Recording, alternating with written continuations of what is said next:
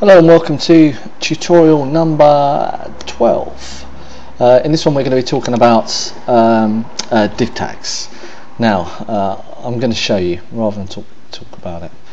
Okay, so what I've made is this little HTML form, and basically we can see here these three red boxes.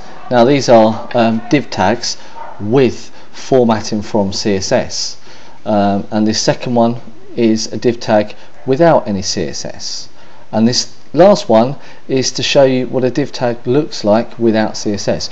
Although I've given it a border, the border is CSS, but it's just to show you what it looks like.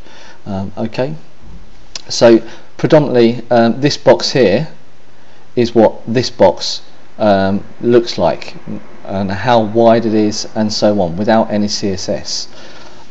Now with HTML you cannot really talk in line, okay, as in this way. If you write something in HTML, it will always go vertically, okay, it will move down and down and down and down. So there's not many ways that you can talk horizontally. Obviously within a table you can do, as we've shown already before, but that means formatting your whole website with a table, which isn't really good practice.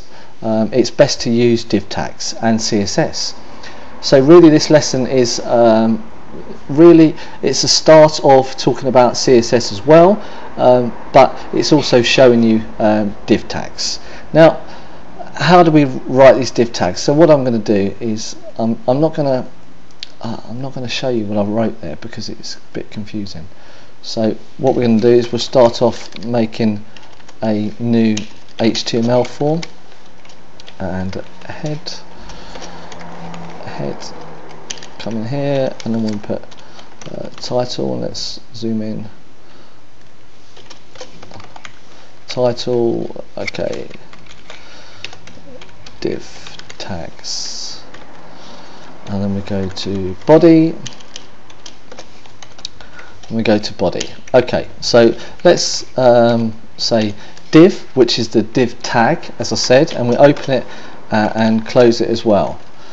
Okay, so let's say this is div tag number 1, and then let's copy this, and to show you is that this is div tag number 2. I think we could, and we'll save this as divs.html,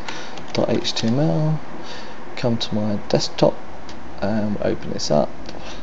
Let's get rid of this, don't want that. Okay, as you can see here, and we don't want this, thank you. As you can see here, it puts it straight underneath each other. Yeah, which we've seen before with paragraph tags, with H1 heading tags, etc. Now a div tag doesn't have any formatting, okay, so it basically, it just by default starts off and wraps around the text and then moves on to the next line. Okay, so it's just the same as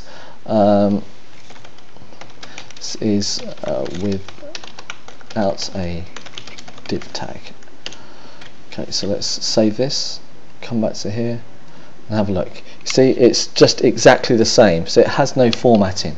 The only way that you can do anything with it is basically with CSS or styles. Styles and CSS are pretty much the same thing. Okay, you have inline styling, which, okay, so let's move on to inline styling. I think that's okay. Okay, so now what we do for inline styles is this is now touching on CSS. Okay, now to basically give it a border, we say border semicolon and 1 pixel solids, and this. You're just gonna have to trust me because I don't want to go into it too much because that's CSS lessons. And there we go, it now gives it a border. So and then we'll give this one style equals backgrounds of, we'll give it a background of grey, and then we'll come back to here and you see this one here, and then we'll give this one, which is also the font tag. Now I don't like using the font tag because it's quite old and lots of people don't use it, and it's been written that the font tag is going to be removed soon.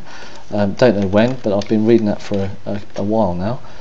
Style, let's say fonts size equals 20 pixels, and come back to here. So what we're doing is we're basically formatting our text. Now this is a part of CSS, so as you can see though, that each one has its own different formatting. Now divs are fantastic to use because they don't have any formatting, so it means that you can tell it how wide it is, how tall it is, and so on, and you can wrap things around it all the time, and they can sit on top of each other, and you can put one to the left hand side, the right hand side of the screen. You can do whatever you want with it, so you can really start building a structured website, which is why they are the best things to use. So I would try, if anything, out of all the tutorials that I've already taught you, you really need to listen in now, because all of this stuff now is hugely important. If the element that you will use the most with inside HTML in a good structured website is a div tag. So the past 11 tutorials were basically the fillings for an HTML sandwich. The bread is the div tags. Okay, so this is now hugely important, and really the CSS is the ingredients to the div tags, or to the bread as such, if I haven't confused you too much. Because CSS tells the bread of the sandwich how it's going to taste, the colour of it, how thick it is, how wide it is, what ingredients it can be used inside, and so on. And anything within inside the sandwich, as in the ham, the lettuce, or whatever, we can tell that just by it being inside the div tag what colour, what taste, what height, what length, what format it's going to be. So they basically have the outer div is the parent, and anything inside of it takes on all of these attributes that the div tells it to have. So this is why, and you can do this with paragraph tags and so on, and table tags as well.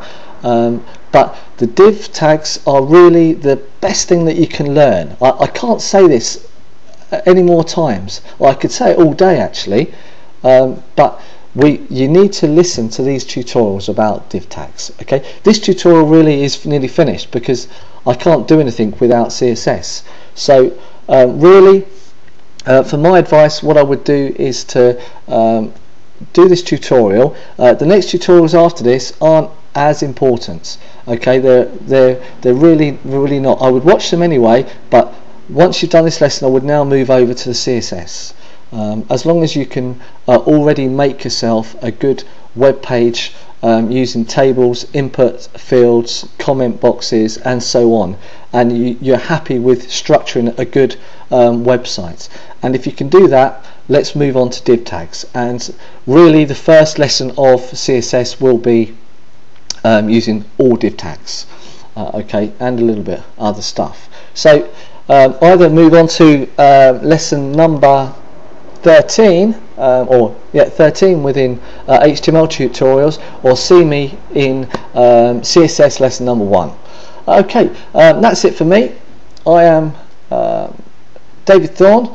Please visit me at www.thornwebdesign.de. If you're currently watching on YouTube, then I thank you very much. Please leave me a comment, give me any questions about what you haven't understood, or what you need to understand a little bit better, and maybe I can fit in another tutorial to help you out a little bit more. But please give me feedback. I have had feedback already and it's been very good, but please give me feedback of stuff you didn't understand, or what I should go over a little bit further or a little bit deeper. Okay, thank you very much for watching, and goodbye.